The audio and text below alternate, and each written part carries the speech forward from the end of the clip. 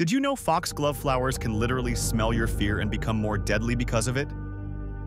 Scientists discovered these innocent-looking plants detect human stress hormones floating in the air. When they sense cortisol and adrenaline, they boost their toxin production by 400%. It started when botanists noticed something strange in hospital gardens.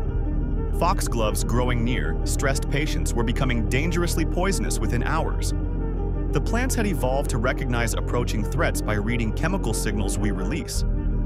But here's where it gets truly unsettling. These flowers can tell the difference between fear, anger, and anxiety.